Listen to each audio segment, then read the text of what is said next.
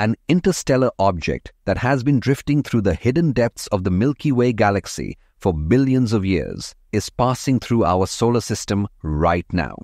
This is the third interstellar object ever detected within the solar system. Astronomers have named it 3I-ATLAS. Unlike the earlier visitors, this one shows several unusual features that scientists had never seen before. That is why it keeps making headlines in science news almost every day. Some have even suggested that it could be an alien spacecraft. Its trajectory almost perfectly aligns with one that could allow it to enter orbit around the Sun. There are even proposals to launch a probe to chase and study it directly. So, what exactly makes 3I-ATLAS so special? How long will it remain inside our solar system? Which planets will it pass close by? And why do some suspect it might be an alien probe? More importantly, is it practical to send a spacecraft after it? Let us explore these questions in this video.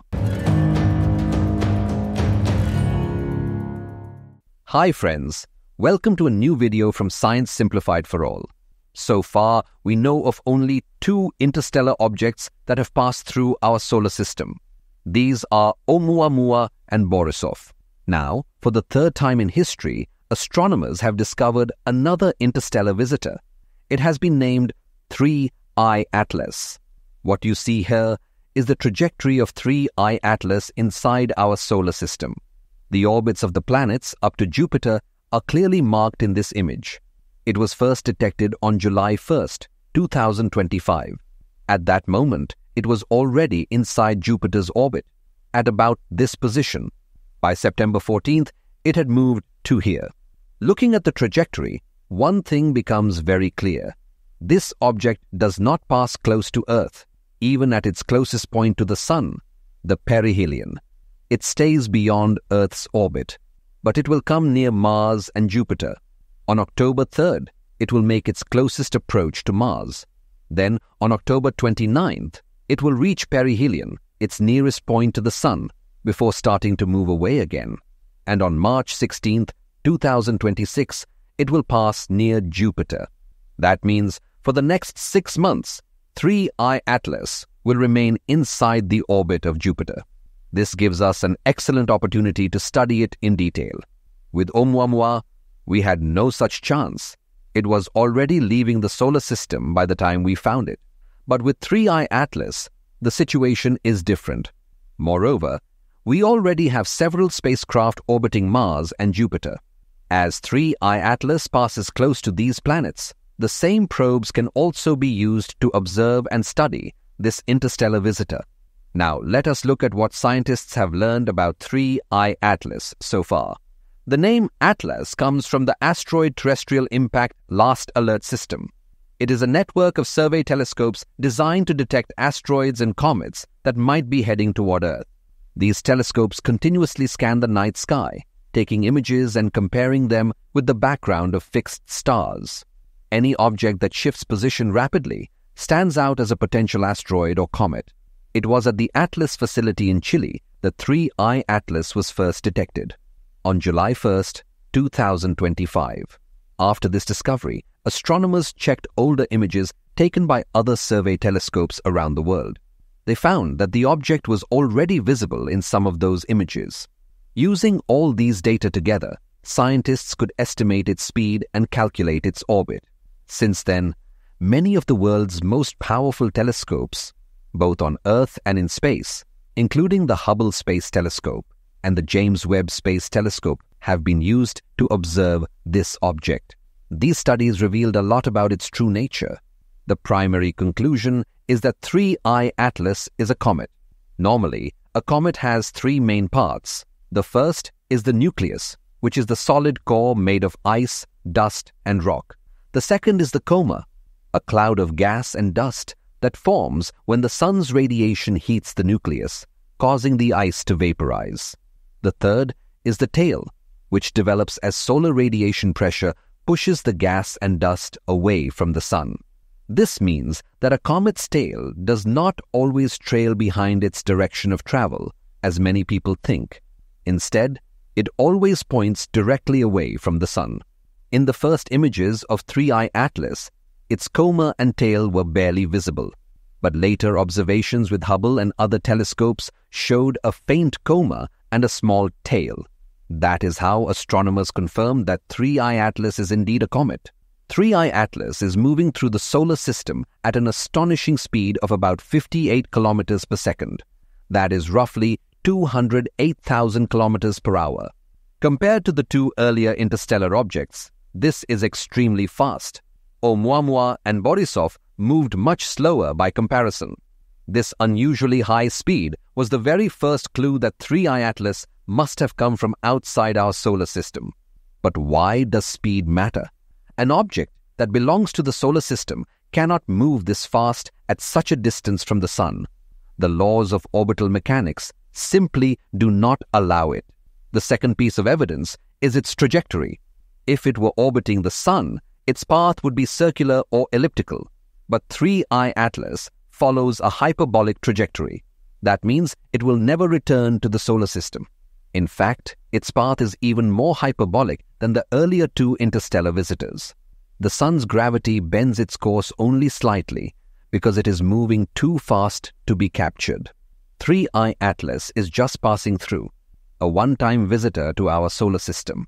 Another major difference between 3I-ATLAS and an ordinary comet is its composition. Most comets in our solar system are dominated by water ice. As they approach the Sun, this ice turns into vapor, and together with dust, it forms the coma and the tail. But in 3I-ATLAS, the coma contains far more carbon dioxide ice than water. In fact, water is only a minor component. No other comet observed in our solar system has shown this pattern. In addition to carbon dioxide, astronomers have also detected gases like carbonyl sulfide and carbon monoxide, which are not normally seen in comets. This strongly suggests that the conditions in the star system where 3I-ATLAS was formed must have been very different from those in our own solar system. Studying this comet could therefore give us clues about distant planetary systems.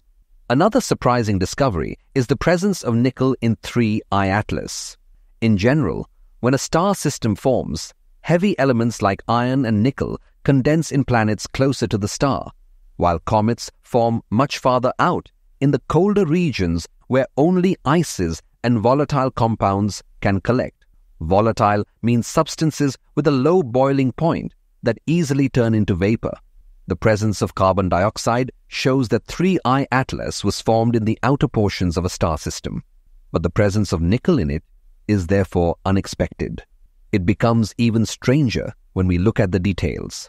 Everywhere else in the universe where nickel is found, it always appears along with iron, for well-understood reasons of stellar nucleosynthesis and condensation. But in 3I-ATLAS, astronomers found nickel without any detectable iron. This is very unusual. Some scientists argue that the only way nickel could appear in isolation is if it was deliberately separated from iron. In other words, if it were of artificial origin. That is one of the reasons why some people began to wonder if 3I-ATLAS might not be a natural object at all. Because 3I-ATLAS has a coma, we cannot directly see its nucleus. That means we cannot yet confirm what it is truly made of. And this lack of clarity is one reason why some people have speculated that it could even be an alien spacecraft. One of the leading voices making such arguments is Avi Loeb, an Israeli-born astrophysicist at Harvard University. When Oumuamua passed through the solar system, he too suggested that it might have been an alien probe.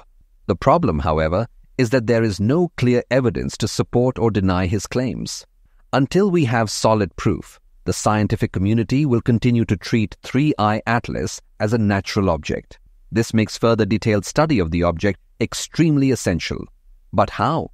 Observations from Earth and space telescopes can only do so much because 3I-ATLAS never comes close to Earth. Launching a new spacecraft toward it is not realistic either, given its enormous speed and the short time available. This is where the spacecraft already orbiting Mars and Jupiter become important. As 3I-ATLAS passes near these planets, those probes can be used to gather more data.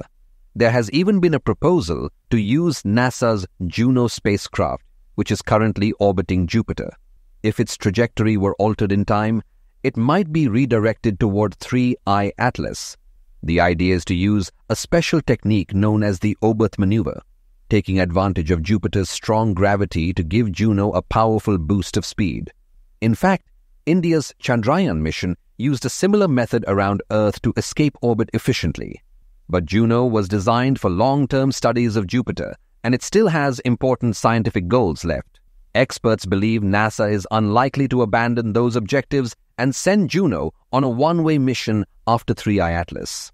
Here is yet another argument put forward by Avi Loeb. Assume for a moment that 3I-ATLAS is indeed an alien spacecraft.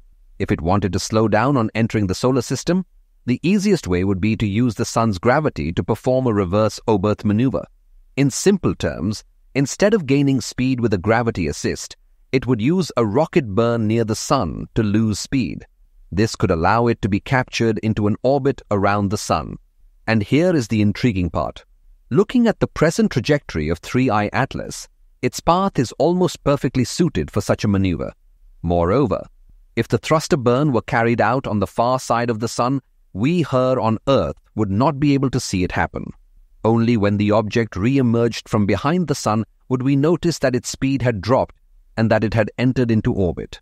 That is the kind of possibility Avi Loeb has suggested, but other scientists still consider this to be nothing more than speculation.